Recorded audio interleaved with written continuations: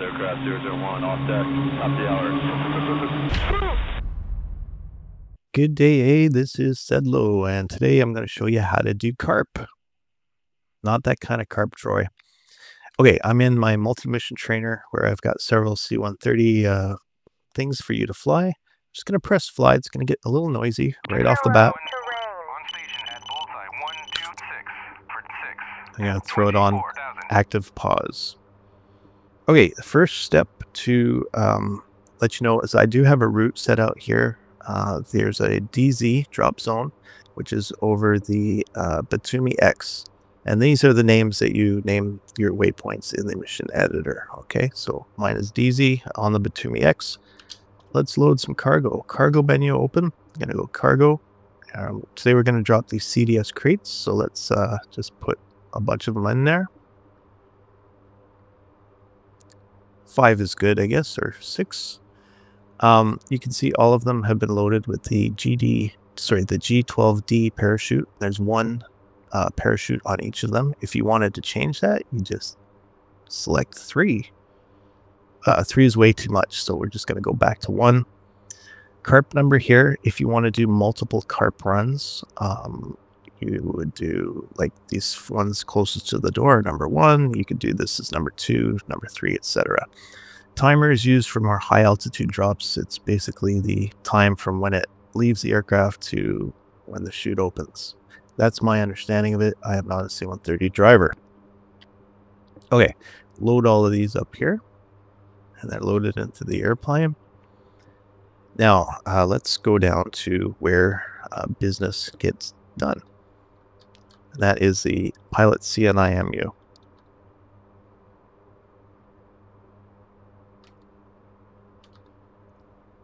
Sorry, my key bindings are a little off.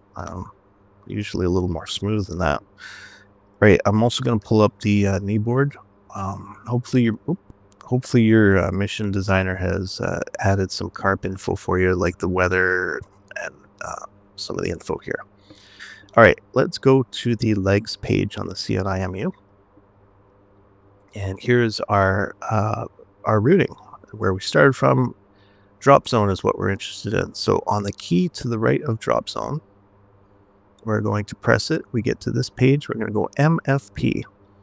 And here is where you can set up stuff like landing zone. If you're doing an off-airport landing, you could set up your approach this way. Moab stuff is here, but we're interested in CARP, so we're going to go CARP 1 init. All right, here's the CNI-MU page. We have to fill out the numbers that are boxed here. These are things that you need to do in order to make this work. And today we're going to go left to right, top to bottom. First field here is our length, LE to TE, and that means leading edge to trailing edge. So from the start of where you want the first parachute to impact to the end of the zone. Today we're going to use 700 yards. Why is it in yards? I don't know. That's an American plane. LE to PI is the leading edge to the point of impact. So that's from the start of the 700 yards to where you want the first thing to impact. And we're going to call it 100. All right. Slow down distance is SD distance. That means the distance out from the drop zone where you need to slow your aircraft to your release speed. And we're going to go 8. You can do it lower, but you need to be much more aggressive when you slow down. TP distance means turn point distance. That is how far out from the drop zone you need to, this point where you turn onto course or be on course, that far out. We're going to say 10. Your run-in course is your your run-in heading, basically the heading you're on when you the course you're on when you drop your stuff. And you could do it either in a magnetic or true. We're going to go 155. It's magnetic. If it was true, you'd go slash whatever. 155 magnetic automatically translates it. DZ escape, drop zone escape. The machine automatically puts 0.5 in here. It's half a mile out from you dropping your last parachute to where you turn to escape the drop zone. Now it's already pre-filled out, but you can change it. Like, let's change it to 2. See? Done. Next page. Okay, so we're going to need to put in the chute type and the amount of chutes on the thing. An easy way to do this is to go chute list, and here's the pre-listed types of parachutes this thing can drop. If you select this, all it's doing is putting it into the scratch pad, so you don't have to go G-12.D on the other page. It's just a shortcut. Let's go back to CARP INIT, and we are going to put this in.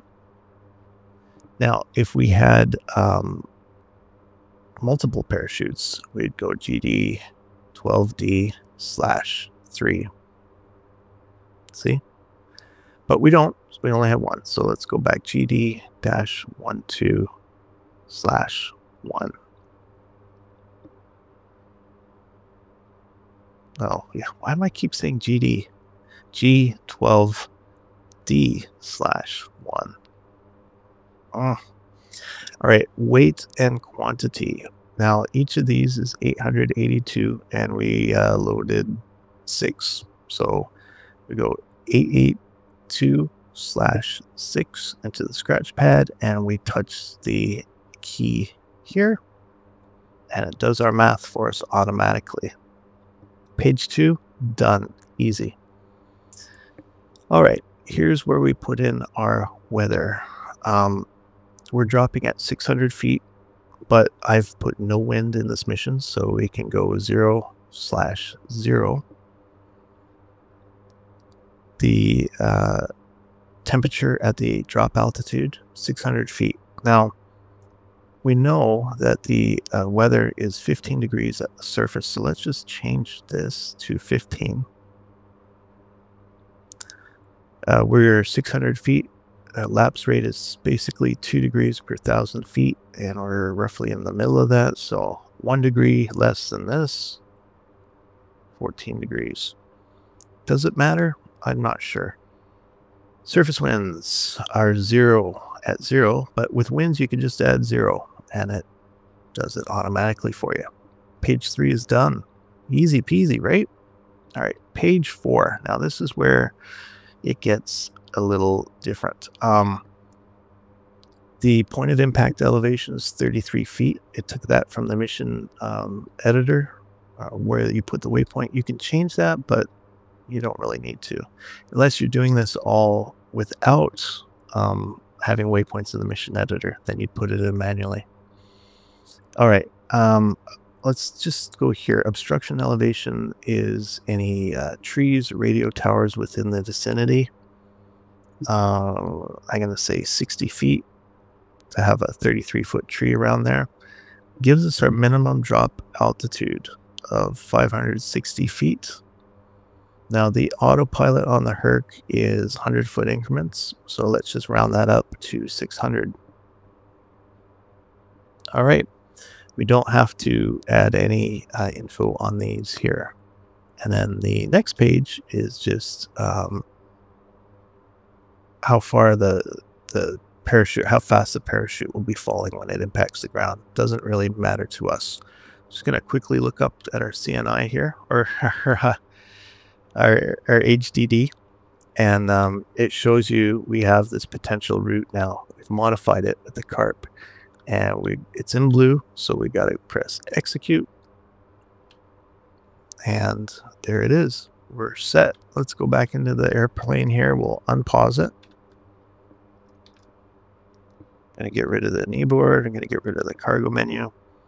Oh, one thing, if you want, you know, those too low pull-up terrain warnings here, we can silence those when we're tactically flying. So we'll go GCOS, TOS, install.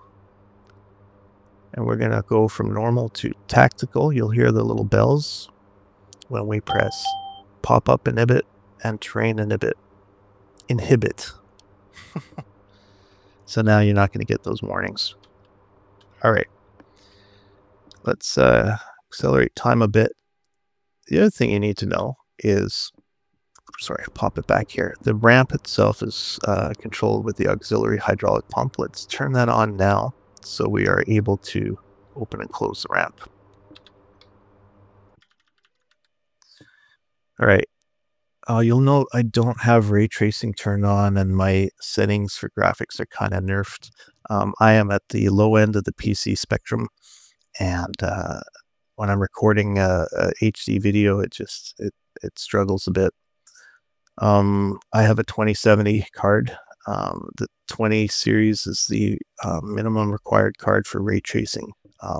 I can fly with ray tracing on. It looks pretty good, but I can't record that way. All right, we're at our turn point here, coming up to our turn point, which is the triangle, and that again is the part where we 10 miles out from the drop zone.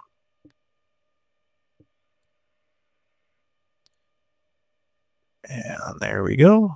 Start the turn. All right, I'm going to take it out of accelerated time here, and I think I'm going to turn on my track IR, so just bear with me half a moment. All right, we're at our slowdown point, so let's pull this down here. There's one thing I forgot to show you on the CARP INIT page. That's on page 2. It defaults to a speed of 140.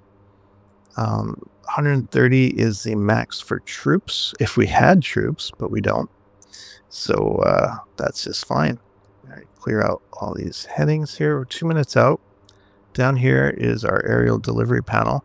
I'm going to press this caution here. It puts the light on in the back to let the loadmaster know that we're about to drop. When we are ready to drop, we can press this jump button. You can bind this to a trigger if you want to let it go manually, or if you want the computer to drop it for you, you flip this up to auto and it'll do that. All right, 180 knots now. Let's open the cargo bay door. That is here. I have it bound. It's already opening. I'm going to start putting out a little bit of flap here. I'm going to say about 5 degrees. And that will give us about 5 degree pitch up here for the release. Still slowing down.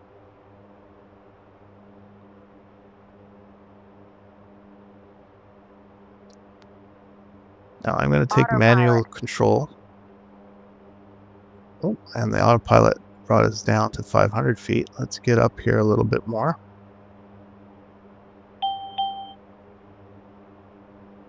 One minute till CARP.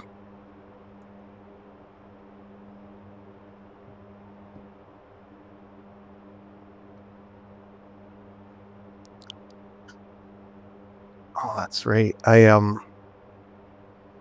I'm flying in a different build of C-130 today, and I don't have curves on my joystick, so it's a little bit less than I want. So you see the triangles there? Put the triangle on the triangle, and the circle within your flight path marker. And that should get you on speed on course. We're almost at release now. 10 seconds out. 5, 4, 3, 2, 1. Pickle.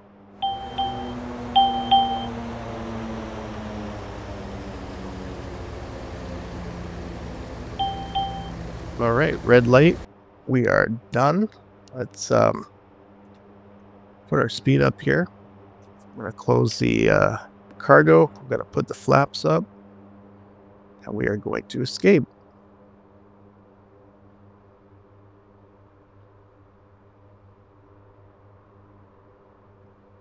I love this module.